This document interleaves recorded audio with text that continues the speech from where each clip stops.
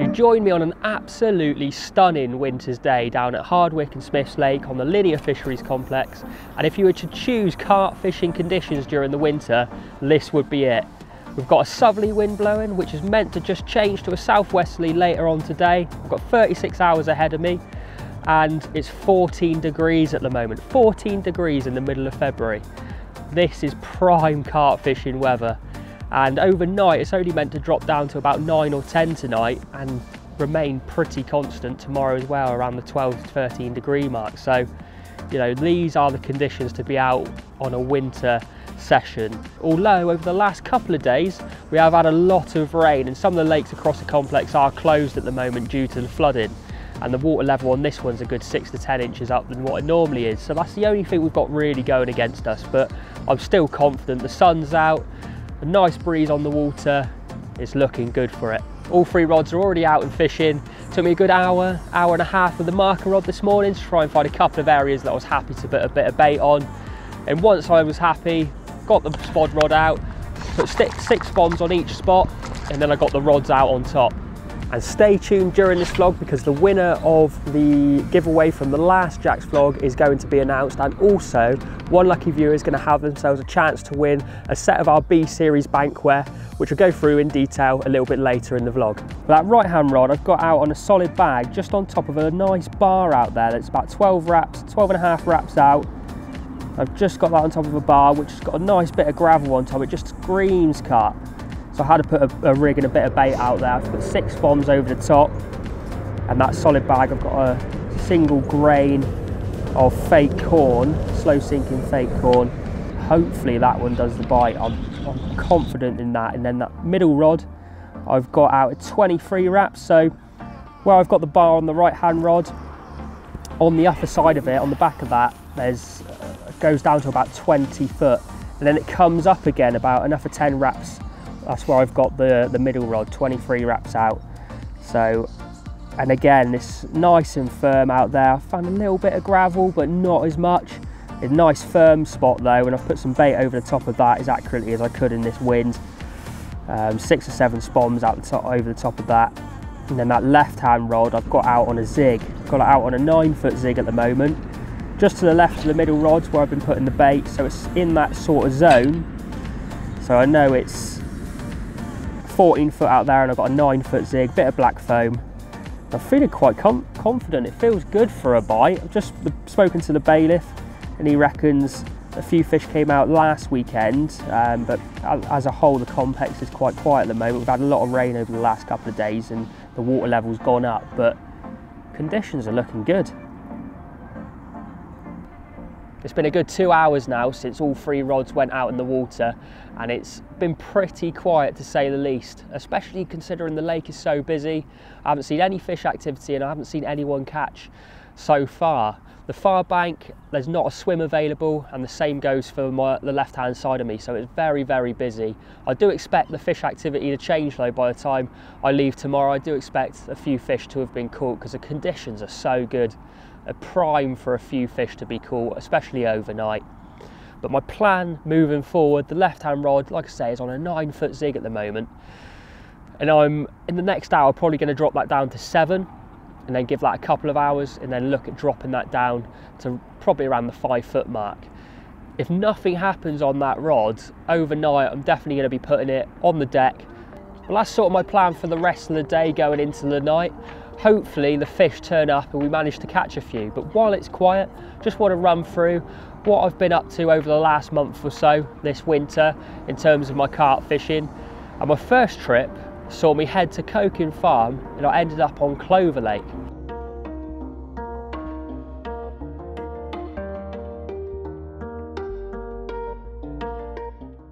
Well, they're the 3 rigs that are going to be going out. 3 German rigs. I've got 2 there on the CC Moore Life System wafters, and then I've got one on a NS1 dumbbell wafter. And both of those baits have caught me fish from this lake in the past, so I've got utmost confidence that they'll do the same if there's some fish in the area. And then I'll just be attaching a small PVA mesh bag of 10mm Life System, and I'm going to be scattering over some 15mm over the top with the catapult. So let's get them out in the lake. So what I've done is cast the bare lead over across to this side of the lake, we can find the lead. There it is. The idea being we clip the baited rig with the PVA mesh bag on this side, and then all we need to do is just drop it in tight to the margin. That way I can ensure I'm right tight in to where I want to be. Because I've had it on this lake before where I've cast 2 foot off where I want to actually be, and as a result I haven't had a bite from it. So I've got to get this, ideally you'd want someone else on the other side, but just tightening up the line because unfortunately I haven't got that luxury.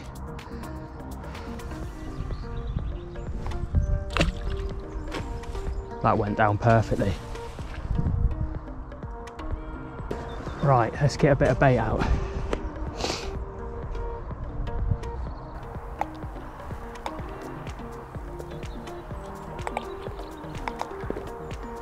I'll put a few just up the margin.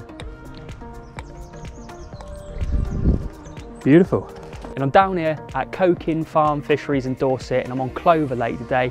It's a lake that's been doing a few bites over the past couple of days since we've had this mild weather, so there's a good chance of a bite today. And I'm in a swim that I know very, very well. It's a corner swim, and this sort of half of the lake is where the fish have been holding up. There's a chap just up to my left, and then another one just round the corner as well. So there's a bit of pressure down here, but this is where the fish are held up, so hopefully we can get ourselves into some action.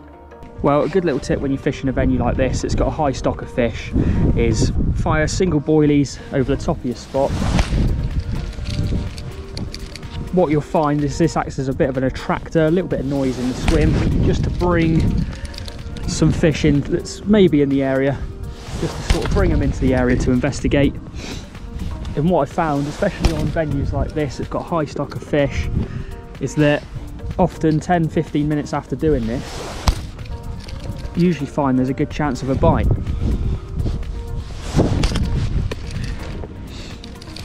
And that's the bait that I'm going to be getting over the top. A mixture of CC Moore live system, 12 millers and 15 millers in there that I've had soaked in tap water, and some CC Moore live system bait booster as well for the best part of 5 or 6 months.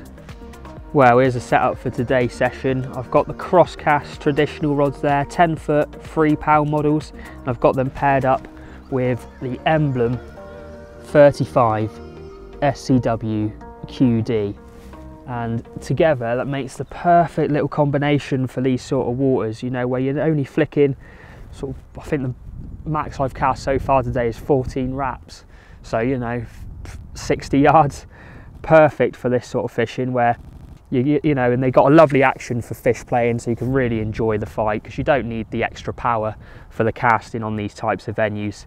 And I'll just run through what I've actually done with my approach today. So on the left hand rod, I've gone tight out towards that island just over there on the tip. The centre rod, which is the one on the yellow NS1 wafter, I'm actually just going to roam about in sort of mid water. I've got this whole corner down here to my right to explore. And on the right hand rod, I've actually got that really tight to that far margin over there, and you actually see some footage.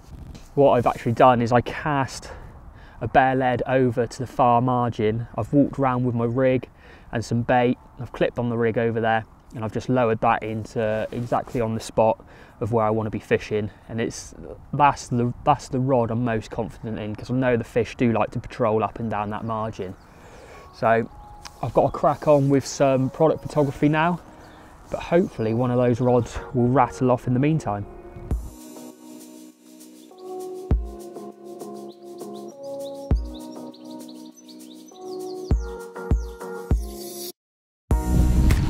Yes, there we go. Finally we're away. It's just gone past midday. I was starting to get a bit worried that nothing was going to happen. And then the middle rod has burst into life. This is the one tight against the margin, and it feels like it's snagged up in something at the minute. I don't know whether it's taken me round some reeds.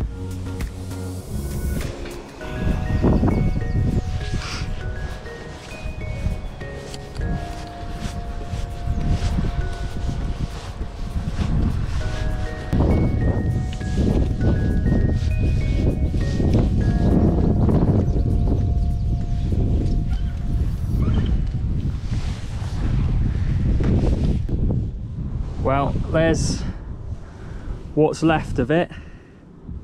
The fish has taken me through some snags on the take. I reckon it's dumped the hook into some branches that are over there. I've managed to go round and sort of retrieve it. I've crawled around the margin really, going under the trees and up and over. And when I've got round there, it's just let go and snapped me clean off. So I reckon it's dumped me in some pretty savage snags around there. So it's a good sign that there's fish feeding over there, but now it's sort of given me a bit of dilemma whether I put the bait back over there knowing that the snag's there, come off the margin, or go further along the margin. I'm gonna have to have a think. Well, to say I'm gutted would be a bit of an understatement really. My first sign of fish activity in the swim on that right hand margin, I've put a bait right over on top of it, and within 30 minutes it's rattled off. But unfortunately I was in contact with the fish for 5 to 10 seconds and it's buried me deep into a snag. There must be some bulrushes or some branches that have fallen off into the water, and it's buried me deep into that. I managed to creep round to the margin just to get some elevation over the top of it, and after giving it a bit of a pull, it's snapped clean off. So yeah, something dangerous, pretty dangerous over there in the water. So it gave me a bit of a rethink really. I know I want to be in that area with the bait, so I've come 3 or 4 yards up to the left and I'm fishing with a tight clutch locked up, and if anything takes it, I'll be on the rod straight away and give it a bit of guidance away from whatever snag that is over there. But I'm hopeful. We've got about an hour and a half before it gets dark. The rods are in position. I'm going to be roaming this left hand rod around the swim and seeing if I can pick up a fish that way, and the upper 2 rods there over in that margin over a bit of bait. So fingers crossed we can go away with a fish.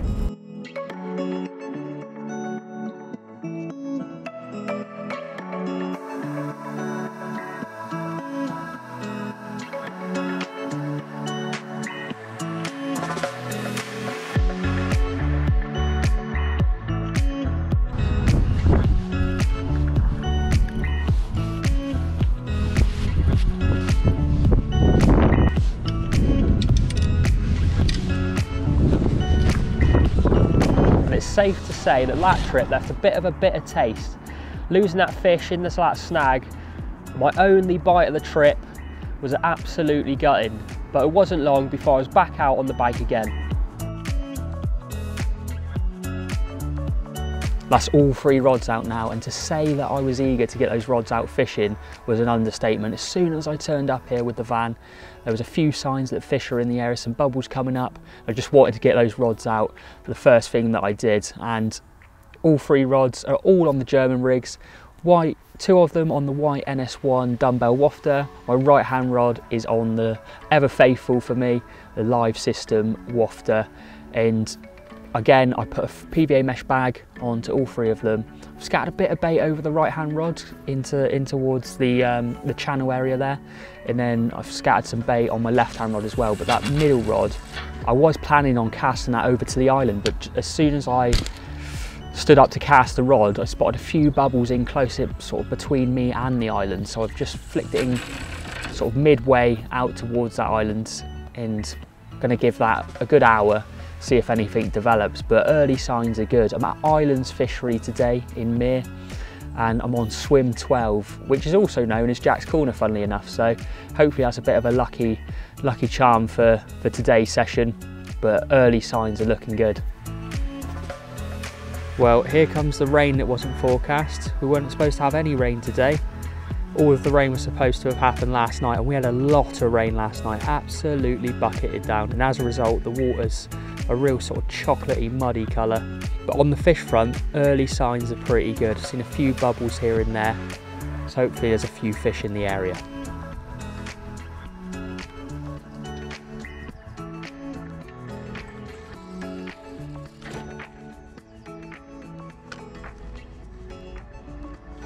Well, I think I'm going to put on the back leads.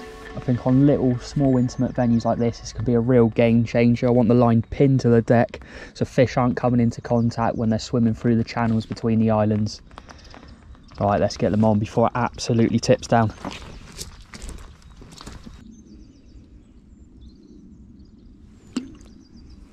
well, after all that rain, I'm glad that I packed the shelter. I wasn't going to, like I said, the forecast was meant to be dry all day, just cloudy and overcast with no chance of rain. But at the last minute I thought, well, I'll just put one into the van, and if I don't need it, then I won't use it. But thankfully I did. And just for you guys wondering, this is our new Mission brolly. The perfect shelter for something like I'm doing today, just a day session, or if you want to do an overnighter as well, absolutely perfect for that. And as you can see, you've got 2 storm poles, 1 for each side, and there's also a detachable ground sheet. But on a session like today, where I'm just fishing the day, I take, or try to minimise as much weight as I carry, so I usually take the ground sheet out and just take this. It just comes with heavy duty ground pegs as well, to ensure it stays where it is in place in all manner of conditions. But yeah, just the perfect little shelter for a session like this. I think I'm going to try putting a bit of pellet into the PVA mesh bag as opposed to the 10mm live system. Just a bit of a change. Coming up to about midday now, so nothing's happened as of yet. I'm still seeing the odd set of bubbles come up, but I feel like there is a chance of a bite here. Just need to try and find what's going to make that happen. Well, I'm going to make a little tactical change here on this left hand rod that I've had out towards that spit over there. I'm going to take the white boilie off, the NS1 wafter.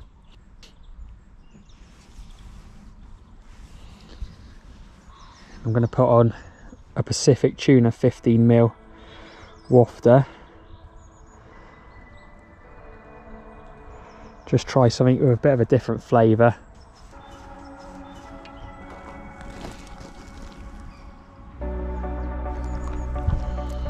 In that small location.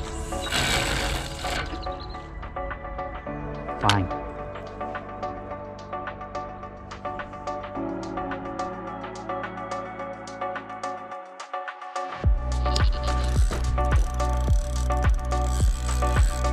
Finally,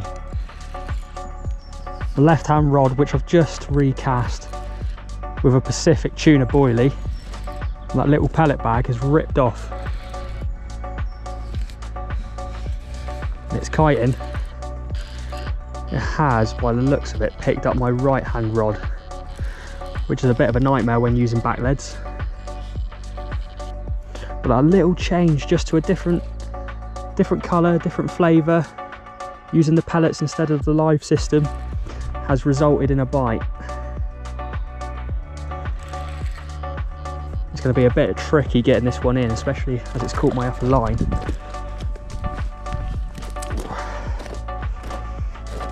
I have a feeling it's going to wipe out all 3 of the rods, well, the other 2 rods anyway. But yeah, this crosscast traditional, I absolutely love this rod. It's got a lovely action. When you're playing fish right under the rod tip, absorbs all of those lunges, but yet still got plenty of the power just to guide it away from any snags. Just a pleasure to use. Putting up a great scrap. Look at that mess coming in. Come on. Yes. Lovely jubby. That's not a bad fish, that. Right. What I'm going to do, I'm going to unhook the fish straight away and then sort out some of this mess. Wow, what about that for a carp? First carp of 2024 for me, and after losing that fish at Coking Farm, I've been eager to get out and right that wrong, and what a fish to do so. Incredible scale pattern on it, 22.5 pounds, a solid fighting mirror carp. Right, let's show you the other side and then we'll get it back.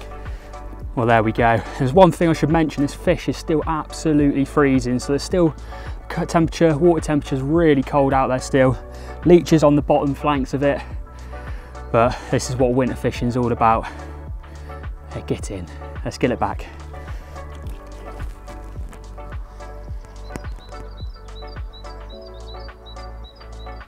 And there she goes. Get in. Oh, I think I've got a bite on the right hand rod. It's either a bite or a liner. No, I think it is a bite.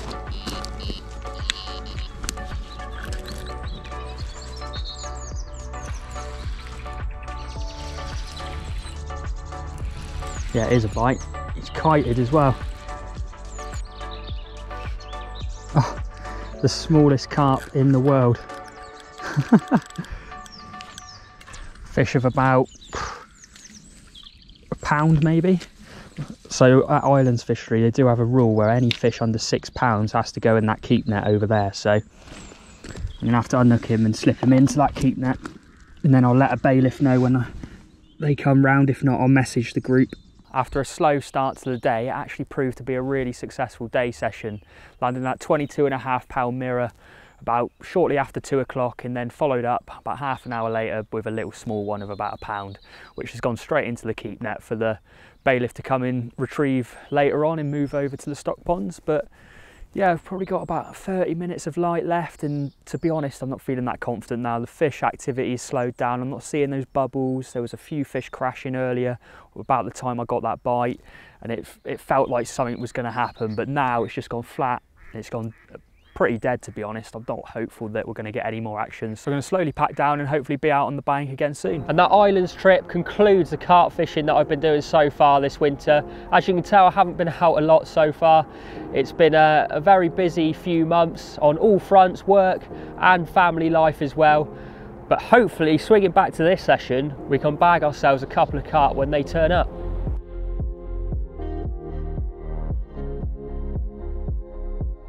That's all 3 rods recast and out on the spots. The left hand rod, I've still got it on a zig, but I've dropped it a couple of foot, so that's around 6-7 foot now in depth. I'm going to give that an hour, and then I'm going to be changing over to a bottom rig on it as well and getting that out on the spot over some bait. But we are due a lot of rain now. From now, anytime now until 3 o'clock in the morning, torrential rain. So this will probably be the last update before the evening. It is due to get dark in the next sort of hour as well. So hopefully, fingers crossed, we can get a fish through the night. Well, I've just taken off the 6-7 foot zig. I've just changed it over to my old faithful German rig, CC Moore live system wafter on a helicopter system. Hopefully that's going to do us a bite tonight. So I was going to pull it on the short spot on the right hand side of the swim and have 2 rods fishing that short spot, but I'm actually decided I'm going to put this one long as well on the 23 wrap spot.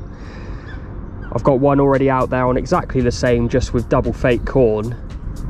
I just feel that if there was any fish holding up, it's most likely going to be out towards that centre of the lake. So gonna get that out, wrap it up and get it out.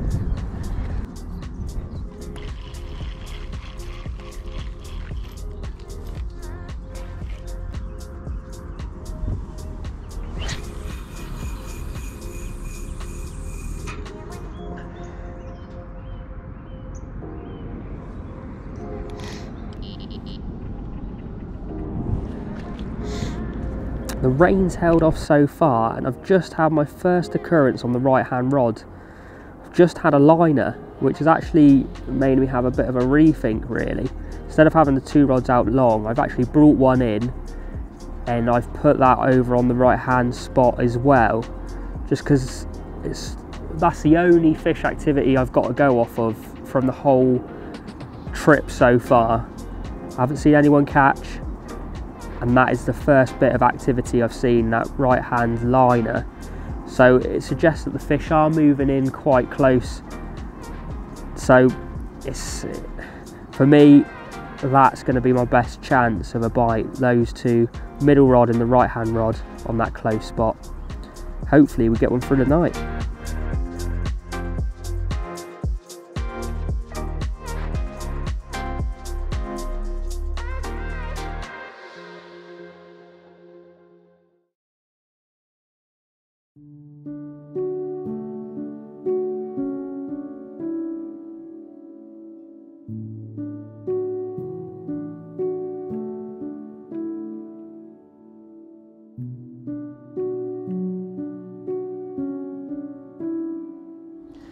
Good morning, and what a beautiful morning it is. The sun's out shining, it's nice and mild, perfect for some carp fishing. But unfortunately the night didn't quite go to plan.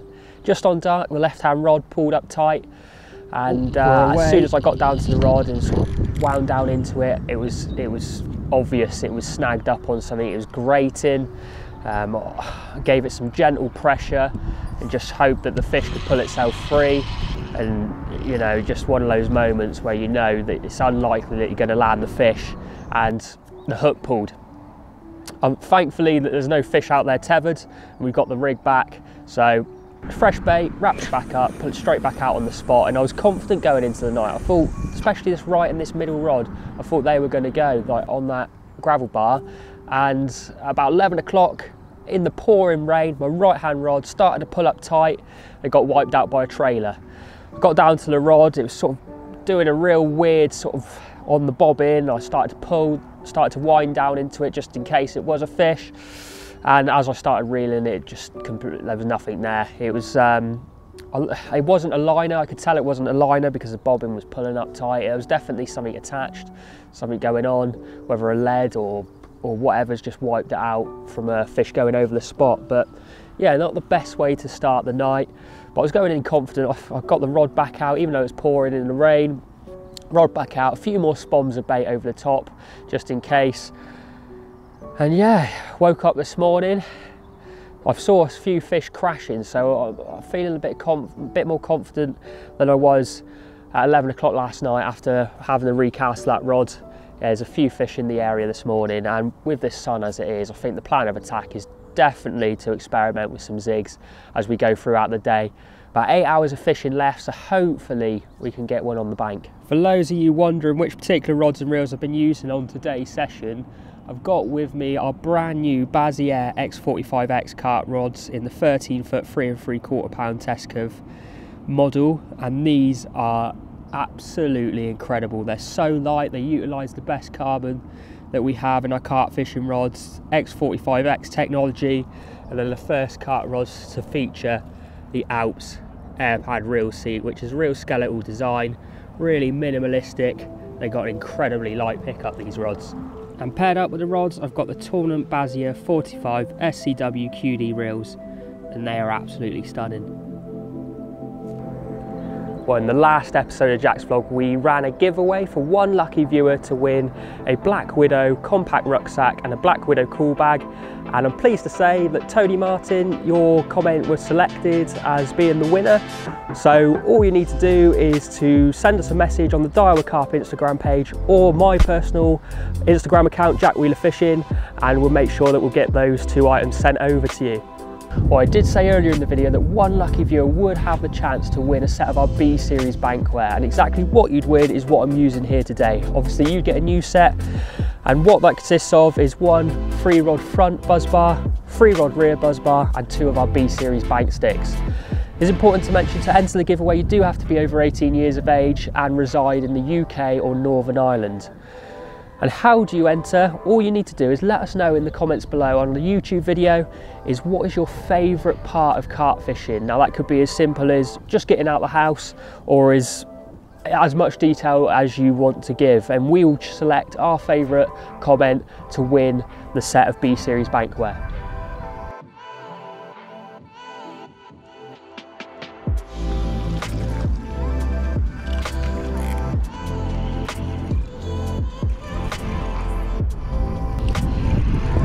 I've just had a drop back on the left hand rod, the one I've just put out on a 10-foot zig.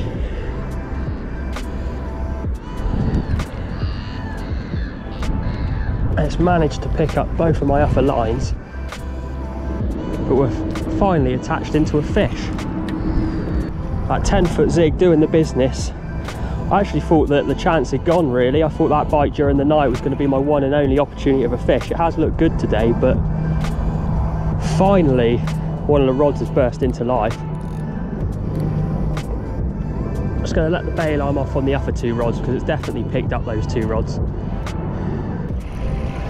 I'll sort that out when we've got this fish hopefully safely in the net. These rods are just absolutely incredible for playing fish. Got a lovely action throughout.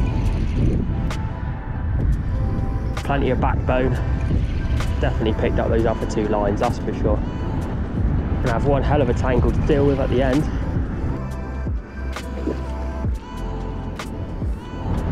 Looks like the line's wrapped all around the fish as well, which isn't ideal for landing it.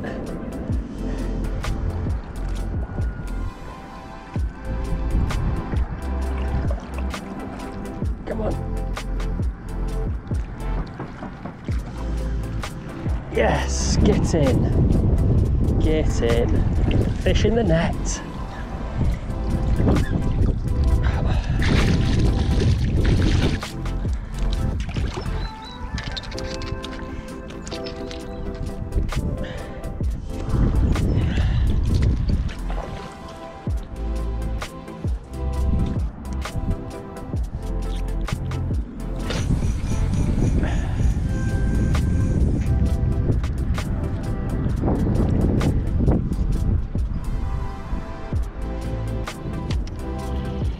Well, after that opportunity miss last night, I thought that was going to be it for the session.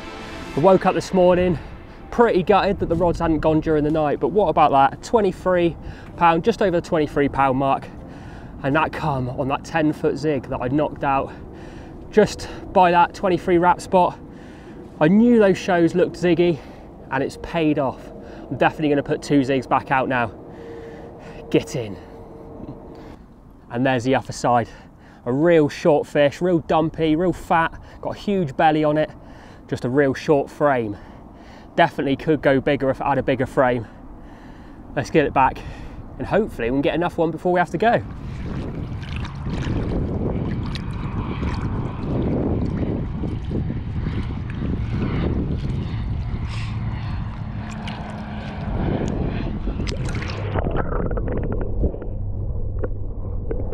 Well, I can honestly say that I thought the opportunity that I had last night was going to be the only chance I was going to have today, until that left-hand rod burst into life from that 10-foot zig.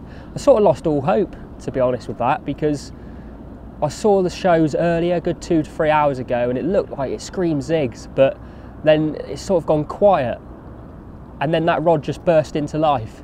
So I just had a savage drop back, and I went down, picked it up, and we were into that fish. So I'm absolutely over the moon to get one. I would have hated to have left today not having a fish on the bank, but yeah, absolutely buzzing now. So I've already got one rod back out on an 8-foot zig, which I had ready to go after that, landing that fish. Like 10-foot zig that I've caught that fish on is a no-go, so I've got to quickly tie up a 10-foot zig, pop one of the upper rods on it, and hopefully we might get enough one before we have to go. Well, that's the 2 rods out on the zigs. I'm not going to bother putting the 3rd rod out over the bait because I've only got about an hour left. It's in an almighty tangle. I'm going to have to sort that one out. It's going to take a little while, so I'll do that while I'm at home. And yeah, I've only got about an hour left, so I'm going to slowly start to pack down the rest of the kit. Hopefully one of those rattles off in the meantime. I've got 2 zigs out, but I just want to show you effectively what I'm using out there today. So that one just there. A little bit of black foam, size 6 hook. I've got a little bit of tubing just there at the end just to keep the zig nice and close to the hook. And then I've got a kicker. The ones I've been using, I've got the brown kickers on. But yeah, 10-foot is the one that's done the business. The rods are going to be out for enough for 10 minutes and I'm going to be bringing them in and packing down. It's been an enjoyable trip. Just the one fish, unfortunately lost that fish, but you know, you can't win them all. Thank you very much for watching, and if you've enjoyed the video, please like, subscribe to the Daiwa Carp YouTube channel, and until the next time, I'll catch you later.